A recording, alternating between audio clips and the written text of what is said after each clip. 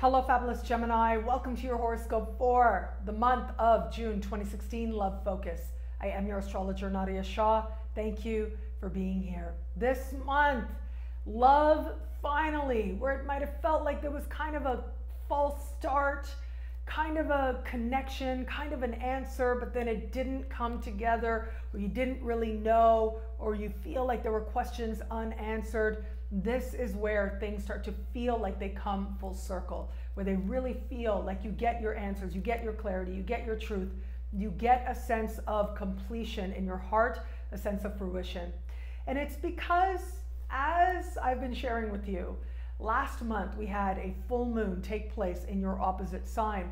But what was rare is that this month will also feature a full moon in your opposite sign as well. And smack dab in the middle, there's that new moon in your sign that I spoke about a lot in your general focused horoscope, because it is that important. It is that big a deal. There is, with this particular sky, a sense of movement. There is a sense that you matter. Your truth matters. What you know about yourself and what you come to understand about yourself, the change that you go through matters, and especially matters in terms of love. The love that you accept, the love that you have, the love that you want to have. So much of what we experience in love is rooted in how we see ourselves and what we believe about ourselves. And that's part of what this sky is promising us now. There's a sense now that things can not only be better in love, but things can turn around very quickly and very dramatically if we do our own work. And sometimes, even when we don't do our own work, they can turn around rather dramatically.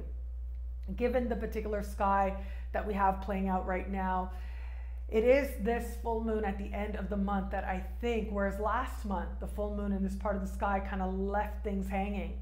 It was like, okay, there's a full moon, here's an experience, here's a feeling, here's an understanding.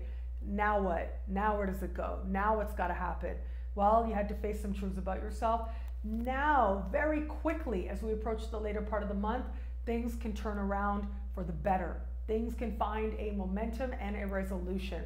There is a sense of negotiation with this particular full moon, but also with this full moon, what I'm seeing is it's almost as if you have to see yourself, you have to look at yourself, and maybe see some things as you look at yourself through the eyes of another that maybe aren't always easy to look at, but you know that ultimately this is part of seeing yourself more lovingly, seeing yourself with eyes of greater softness, but also seeing the unique beauty in you and owning that much more, and understanding how that sense of self-worth is part of the love that you experience.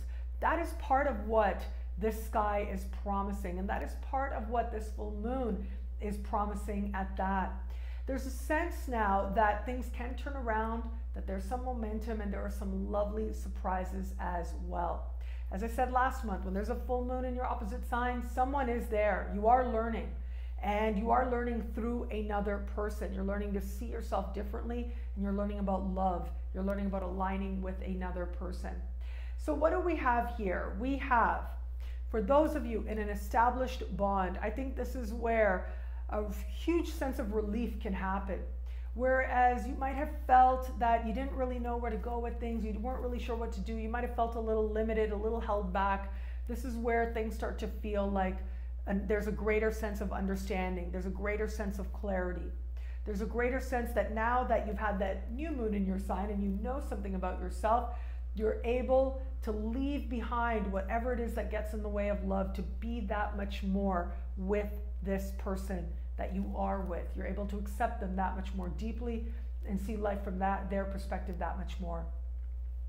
Those of you who are open to meeting someone new, as I look at this sky, it says to me that it is about you understanding your worthiness in love that much more deeply.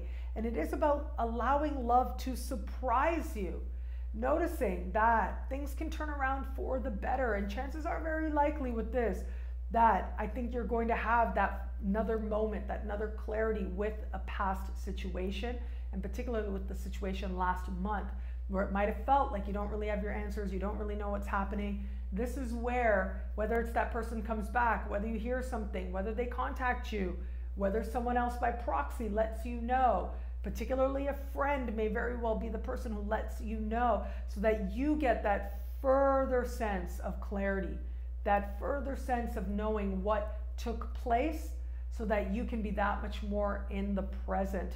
And this likely would have been, again, as I said, with someone new that already crossed your path.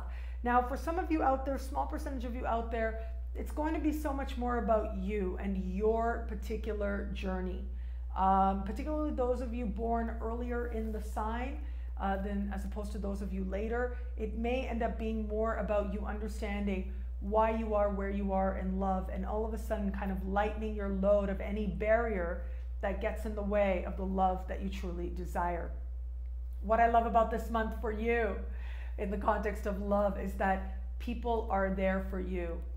People love you. They want to align with you. They want you to understand your worthiness to have love that much more.